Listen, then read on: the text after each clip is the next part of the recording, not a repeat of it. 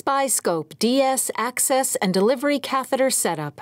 The SpyScope DS Access and Delivery Catheter is a sterile, single-use endoscope intended to provide direct visualization and to guide both optical and accessory devices for diagnostic and therapeutic applications during endoscopic procedures in the pancreatico-biliary system, including hepatic ducts.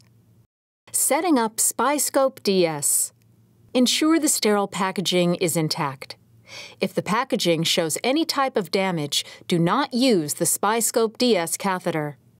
Remove the device from the packaging and ensure no components are loose or broken.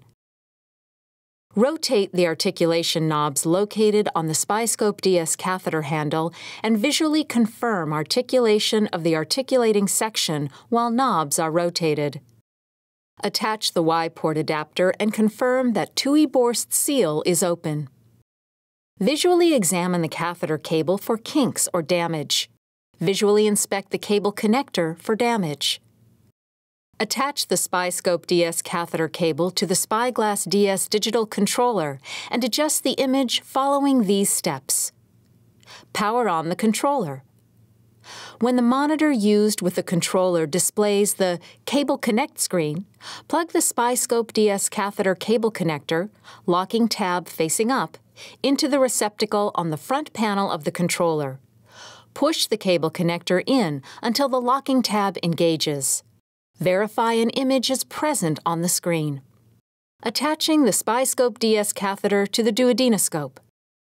When using a guide wire approach, backload the previously cannulated guide wire into the duodenoscope working channel and remove other accessories, tome, cannula, etc.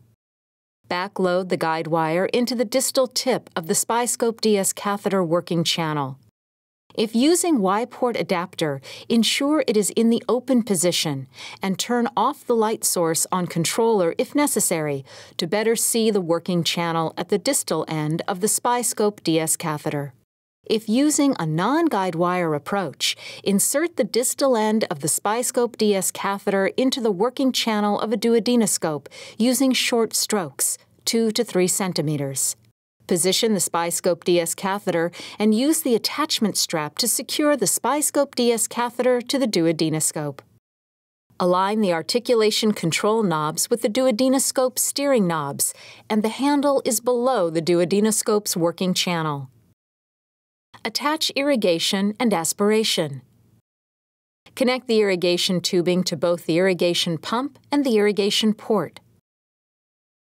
Apply irrigation to flush the irrigation channels with saline or sterile. This will minimize air bubbles when later irrigating in the target duct. If desired, connect a suction source to the aspiration port.